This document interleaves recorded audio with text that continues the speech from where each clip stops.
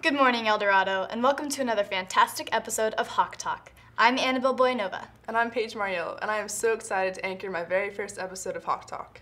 Take it from a pro. All you have to do is have swag. Swag? You don't know what swag is?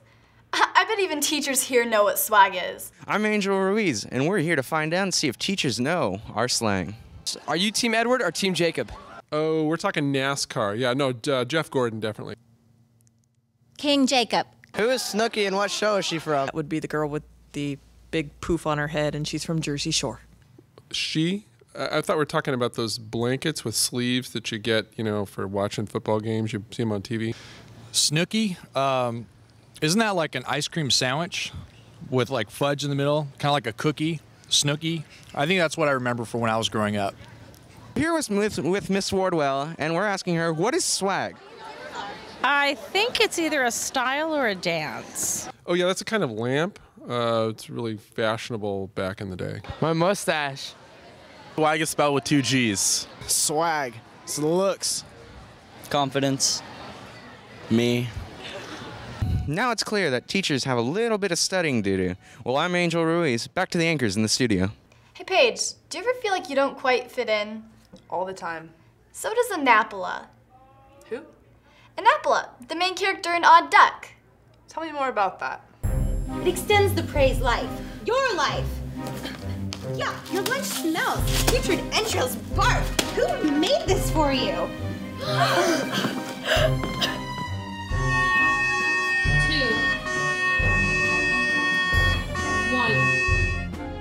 Isn't there a special class for somebody like her? Still the same old breed. What have you got? What disease? Is panic starting to creep in? Trust your capacity, your lung capacity. There is power, even in your limitation.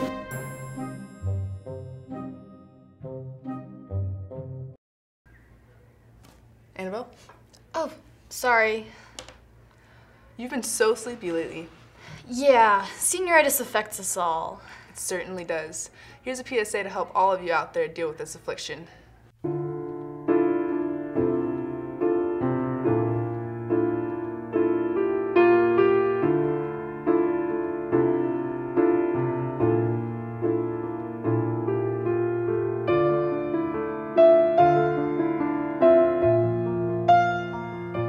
Hello, I'm Jacob Nash, and today I'd like to talk to you about an affliction that is affecting millions campus-wide.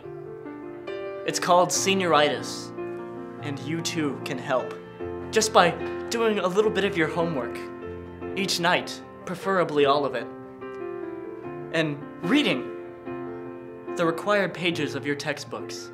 You too can graduate. Please, help these seniors with their sweet little faces. Oh, look at that one. Please, just help them. Help them graduate. Thank you.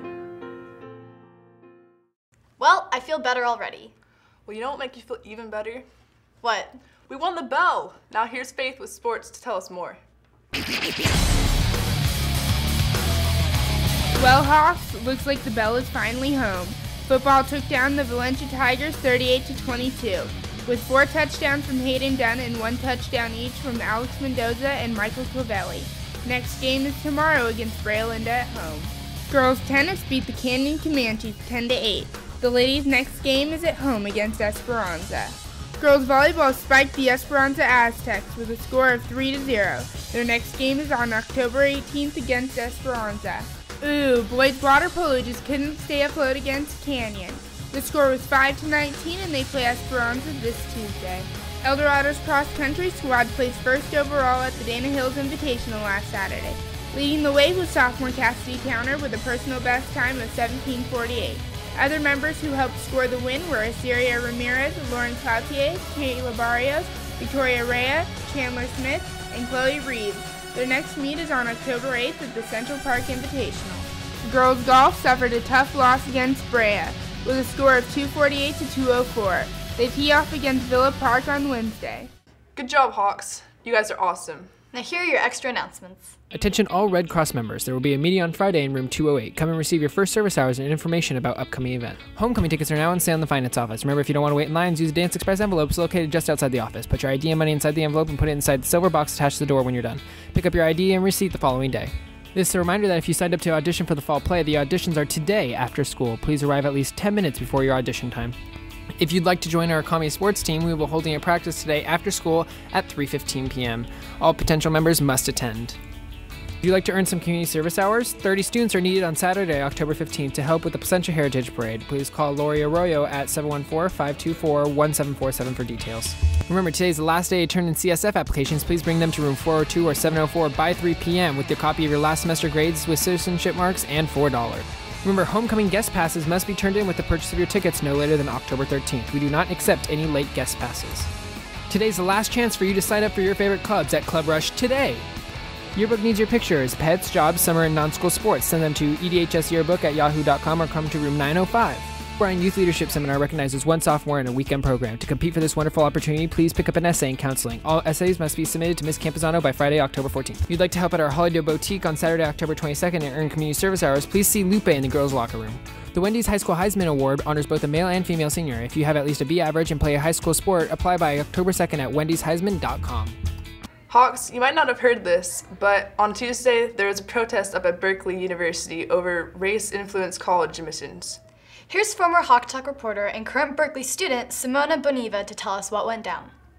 Hey Simona, can you tell us about what happened at UC Berkeley on Tuesday?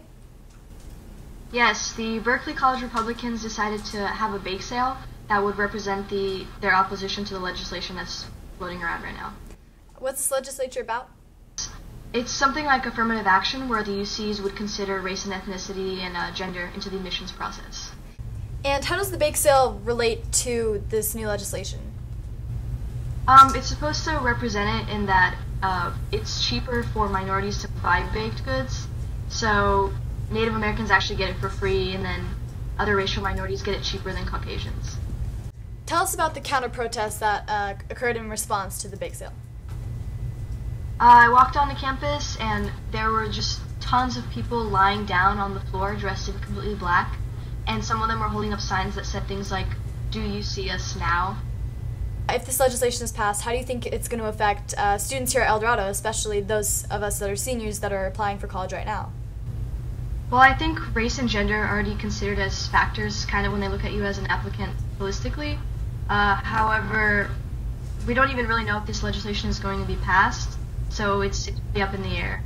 Thanks for taking some time to talk to us, Simona. We'll let you get back to your studies now. Okay, bye. Well, El Dorado, it looks like this is the end of another amazing episode of Hawk Talk. I'm Annabelle Boyanova. And I'm Paige Mariello. Have a great day, Hawks.